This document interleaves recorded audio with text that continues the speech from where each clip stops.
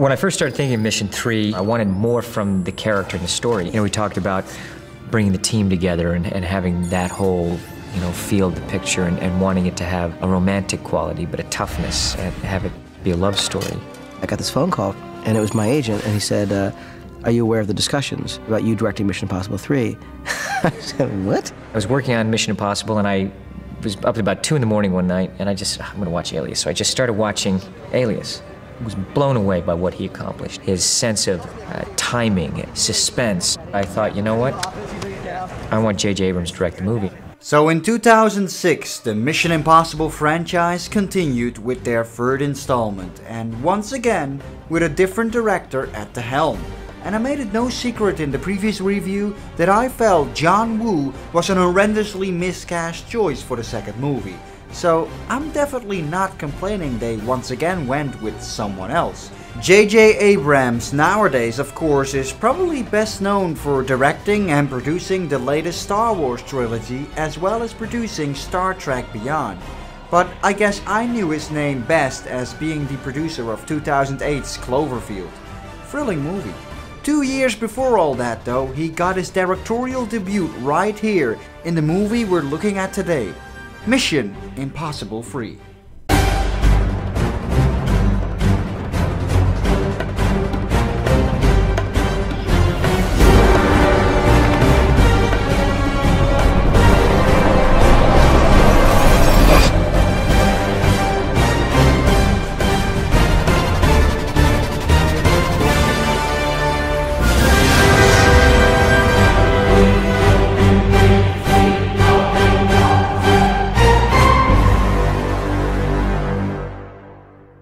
I remember vividly that the years between Mission Impossible 2 and 3 were the years I started to warm to Tom Cruise a lot more.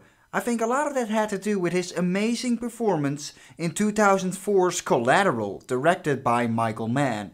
Cruise portrayed a villain here for once, the insanely badass yet likable, clever assassin Vincent, which to me was a major turning point because boy did he kick ass in this. It's still one of my all-time favorite performances that he did, much like the movie itself, which aged like a fine wine.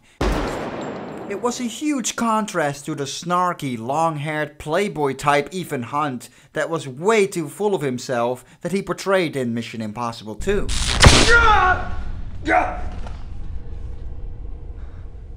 We've put an explosive charge in your head. Does that sound familiar? All of that is gone, as is immediately present in the more gritty and serious tone the movie sets up right from the get-go in one of the most intriguing openings to start the film with.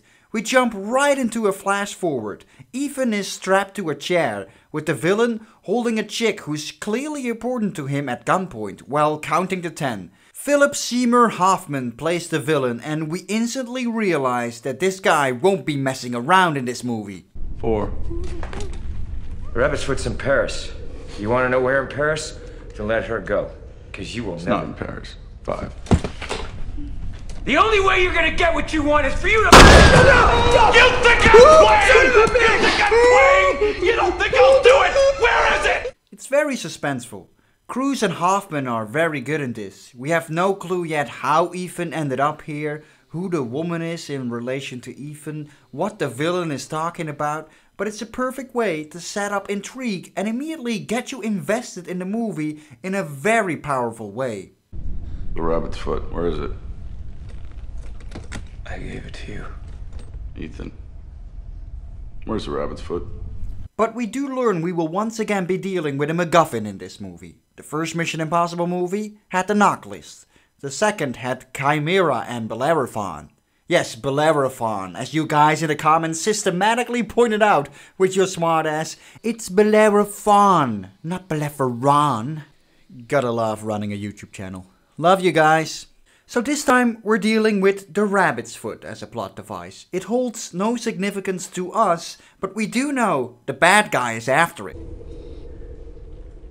No. 10. Just like that, we're launched into the third Mission Impossible.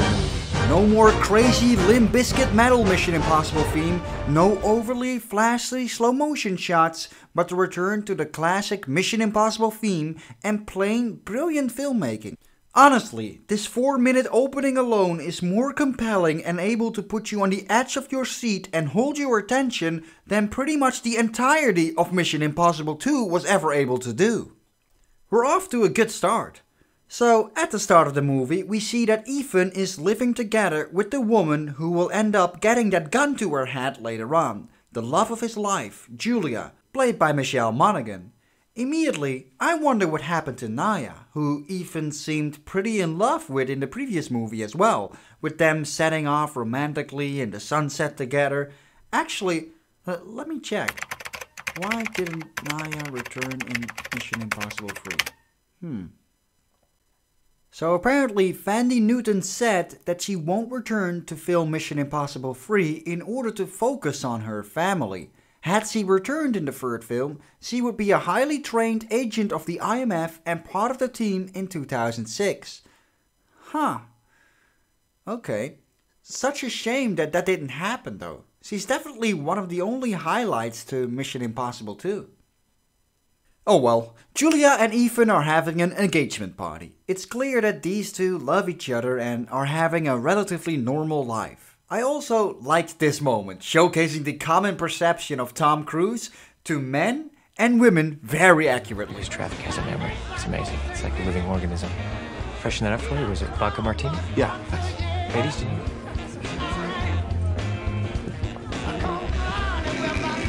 I'd marry him. I would too.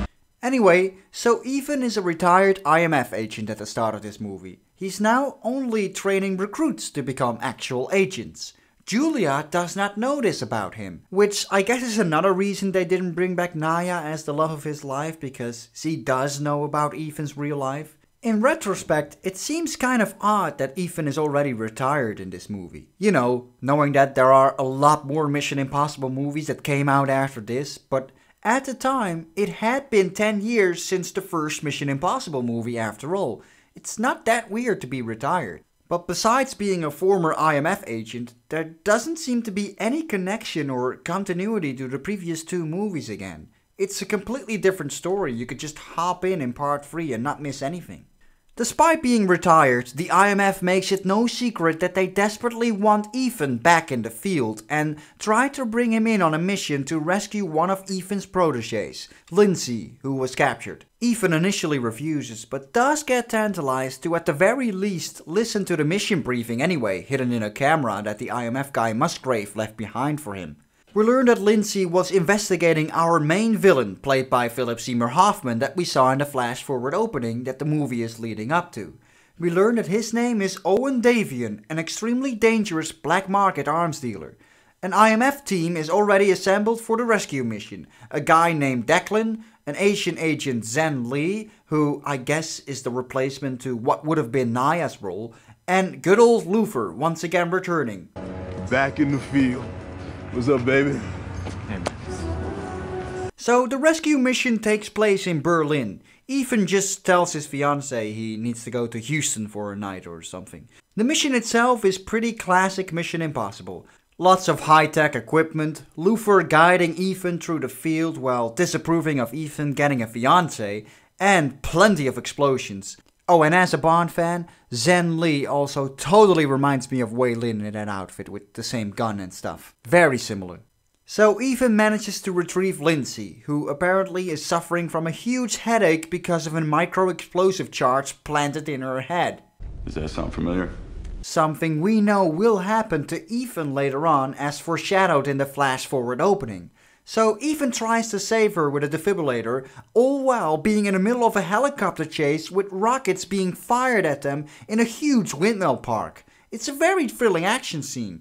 The bad guys end up crashing into one of the windmills though, for no real reason. Why not just fly over or under the windmills?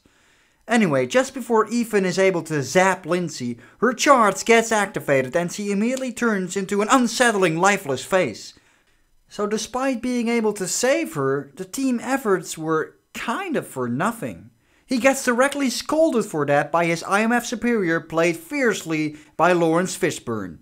Wait, wasn't that guy played by Anthony Hopkins even superior? Oh, no, wait. Hopkins was the IMF commander. Fishburne plays the IMF director. Totally different. Wait a minute, wasn't Kittredge the IMF director? Guess he got replaced. So it's clear that Lindsay was important to Ethan, as he attends her funeral and gets flashbacks of training her and stuff. She left him a microdot on a postcard containing a secret message which Luther and Ethan can't decode yet. We're also introduced to the IMF tech guy, Benji, played by Simon Pegg, who is a wonderful comic relief to the film. I used to have this professor at Oxford, okay, Dr. Wickham. His name was, he was like this massive fat guy, you know, a huge big guy. We used to call him, you know, well, I won't tell you what we used to call him, but he taught biomolecular kinetics.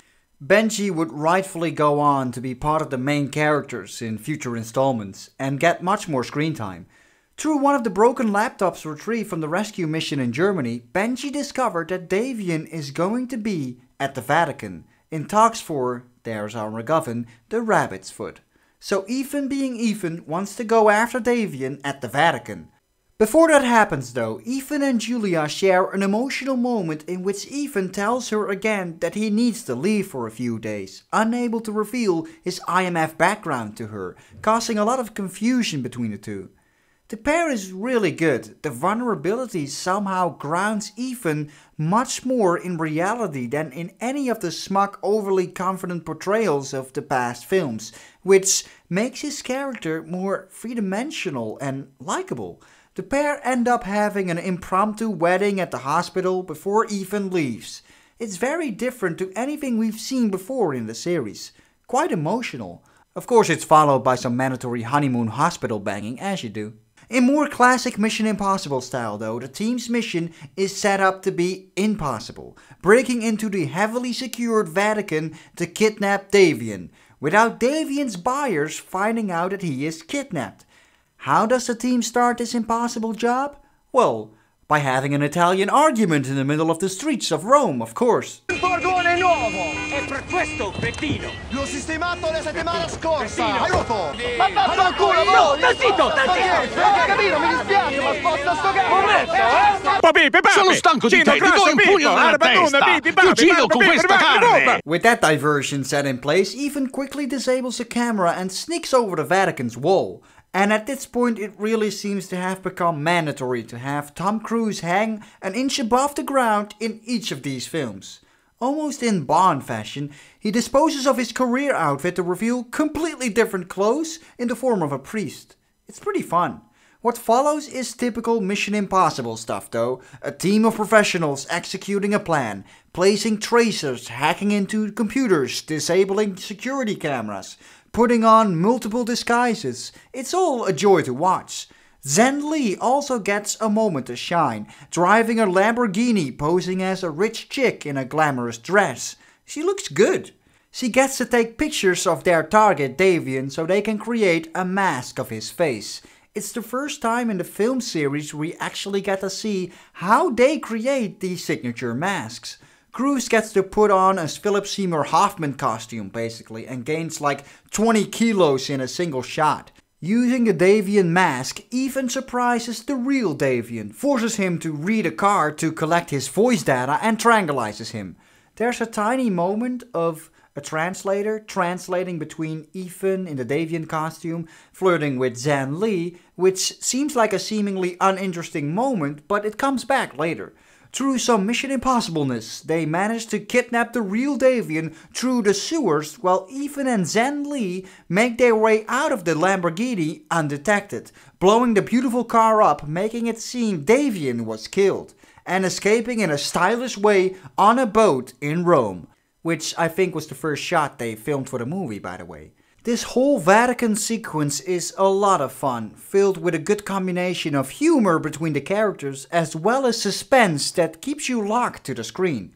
What follows is one of the most memorable sequences in this movie, Ethan questioning Davian in the airplane and Davian just completely ignoring the questions and having none of it. Names, contacts, inventory lists. You have a wife, girlfriend? How this goes. Because you know what I'm gonna do next? I'm gonna find her, Whoever she is, I'm gonna find her and I'm gonna hurt her. Of the location of something codenamed the Rabbit's Foot. I'm gonna make her bleed and cry and call out your name. And you're not gonna be able to do shit. Hoffman is really good in this, and to me probably is the best and most memorable villain this franchise ever saw. He's very unsettlingly at ease, telling Ethan he will track his wife down and hurt her, which we know from the foreshadowed opening will happen. I mean, you saw what I did to your little blonde friend at the factory, right? Oh, that was nothing. That was fun. That's fun.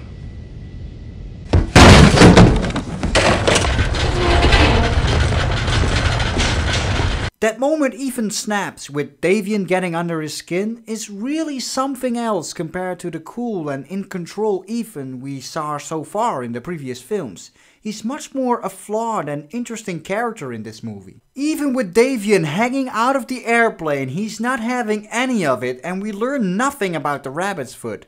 All it does is Luther shouting Ethan's name, which we as the audience already know is a mistake that's going to come back and bite him later. What I'm selling and who I'm selling to is the last thing you should be concerned about. Ethan. Back in the US, we get a sequence that immediately reminded me of License to Kill, even the first time I saw this movie.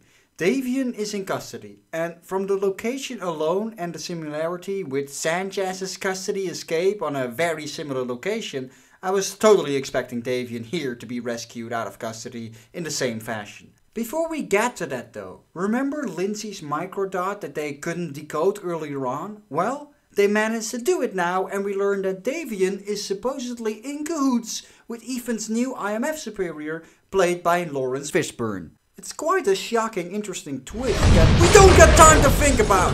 Instead of the secured fan being bumped into the water extracting the villain like in License to Kill, they do it differently, with half of the bridge being blown up by a high-speed drone firing rockets assisted by a helicopter with a group of mercenaries. This also has one of the signature stunts of the film, with Ethan flying into the car because of the explosion. It's pretty cool. It's a lot better than the jump across the hole in the bridge, which seems really inconsistent to me. In one shot the gap looks like it could be a couple of car lengths long, and in the next Ethan seems to have jumped over a tiny gap. Overall though, it's another exhilarating sequence. So like Bond fans can all guess beforehand, Davian indeed gets extracted, leaving Ethan unsuccessful with that cold expression on Davian's face, now knowing his name. Ethan realizes his wife is in big trouble, so Ethan quickly rushes over to her work at the hospital, desperately trying to prevent Julia from being kidnapped. Again, this is why the foreshadowing opening works so well. The movie is slowly leading up to that moment. We all know that it's coming. You have 48 hours starting on my mark. Call me at this number when you have it. Just wait. Julia's life for the Rabbit's Foot. Wait. You have 48 hours or she dies. Wait. It's all catching up to him, and to make things worse, the IMF brings Ethan in. Now that we learn that Davian is in cahoots with Lawrence Fishburne, they keep Ethan in custody, which isn't exactly helpful within that 48 hours he has left to get the Rabbit's Foot to save his wife's life, and he doesn't even know what it is yet. But then Fishburne's assistant Musgrave mouths to Ethan where he needs to go. Luckily, Ethan is an expert lip reader, something we cleverly saw foreshadowed at the engagement party at the start of the film. Of course, Ethan makes a clever escape, impersonating Fishburne's voice, which he's really good at. A couple of scenes ago he was desperately waiting for Davian's voice to get uploaded, and now he's just impersonating the IMF director's voice with ease without a voice-altering device. Kinda weird. The escape is pretty amusing though.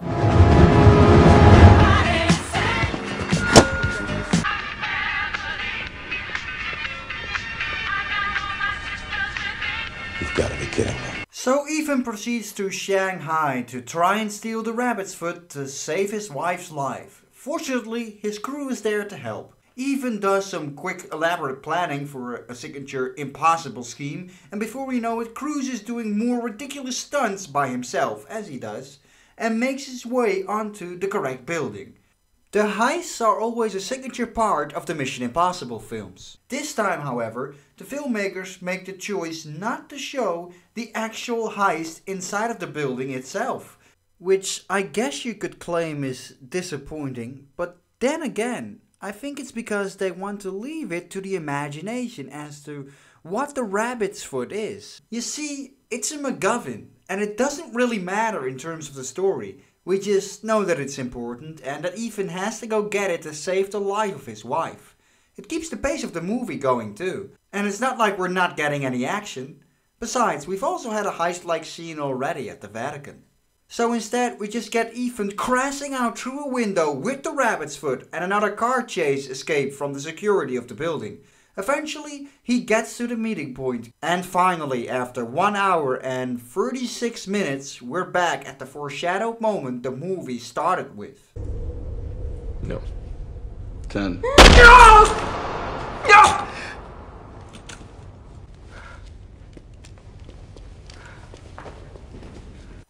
And just like that, Julia gets killed right before his eyes. Or so he thinks. It's actually Davian's translator from back at the Vatican. And Musgrave turns out to be the real guy in cahoots with Davian, not Fishburne's character. So Julia is in fact still alive, but is being taken hostage at another location. Ethan makes an escape and calls the tech guy, Benji, to lead him to the last made call on Musgrave's phone, so that he can be led to her location. We get some nice comic relief from Benji again, which in retrospect kind of feels like the origins of the fun and more prominent character he is to become in the future installments. Okay, now look. Hi. Where? Benji! Which way do I go? So Cruise gets to do some signature running in another memorable moment of the film as he sprints 3/4 of a mile pretty much in one take. I guess it's alright. I mean, it's just Cruise running a lot. You can't really question his stamina though, but it's filmed in a pretty interesting way. Had this been John Woo returning to direct again though, I bet the sequence would have looked a lot more like this.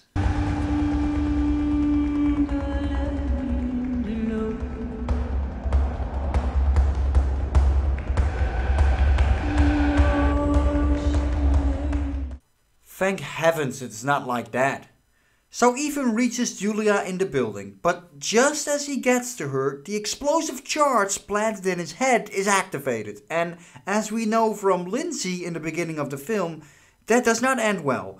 Davian shows up again, being his usual creepy self. Again, Hoffman is just superb in this role. I honestly think he would have made a great Bond villain as well.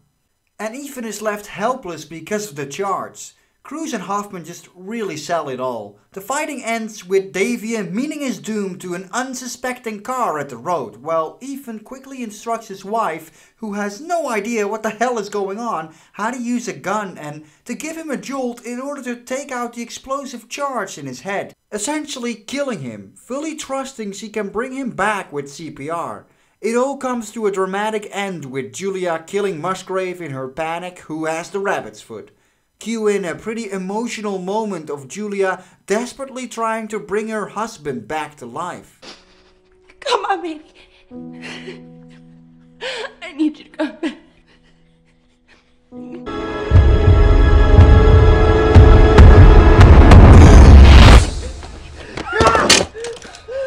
It's a well executed and emotional ending. So now Ethan is finally able to let his wife know about his true identity. And the rabbit's foot? Well... Hey, one thing. Rabbit's foot. What is it? Promise me you'll stay, I'll tell you. Again, it's just meant to remain nothing. Your own imagination. A plot device used well to tell a cool, action-packed love story. As we get Ethan and Julia, who now met the IMF team, to leave onto their honeymoon as the movie comes to an end.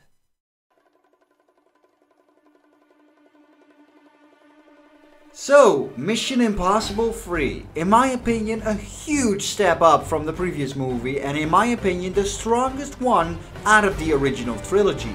The first one was a very decent action-packed spy thriller, the second one an out-of-place, over-the-top disappointment. and this one really started to hit the nail in the head and form the franchise into what it was going to become. J.J. Abrams gelled much better with the series than John Woo did, and although new directors would once again come aboard later on, he would end up taking on the role of producer in the future installments of the series alongside Tom Cruise. And you know how Goldfinger started to form a blueprint of what was to become the cinematic Bond series? Here, this third installment kinda does that in a similar way. A likable team of IMF agents performing the signature heists, action-packed scenes flowing nicely one after the other. It takes you on a super fast and thrilling ride and doesn't let you go.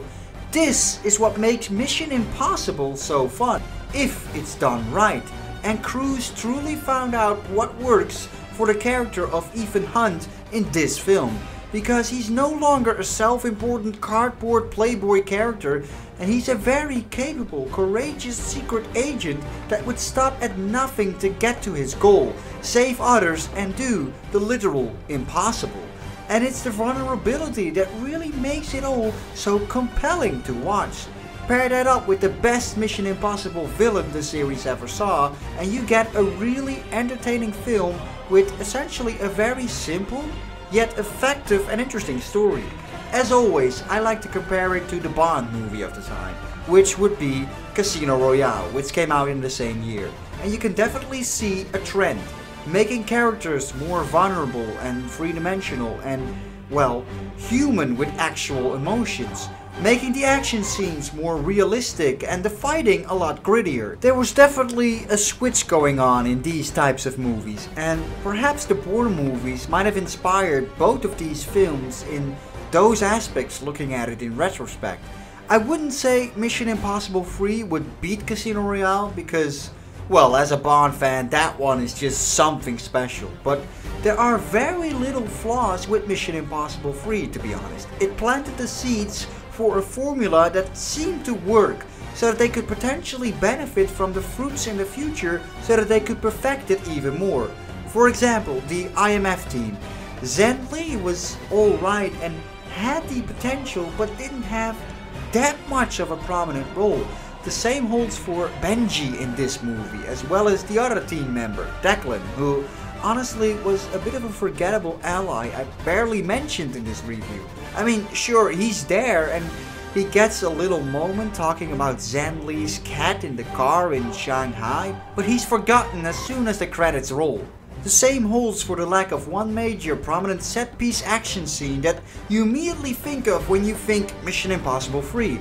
Sure, you get the explosion on the bridge, the jump from the building in Shanghai, the running sequence at the river. I don't know, but I think it's missing that one prominent thing. Like the CIA heist scene in the first movie. It's just permanently embedded in your memory when you think of that film. Out of the original trilogy though, without a doubt, I recommend this one the most because it's an action-packed, thrilling film that grabs your attention right from the get-go, doesn't let you go for the entire ride. J.J. Abrams managed to give the Mission Impossible series an identity of its own, and the formula was now left with huge potential for future installments.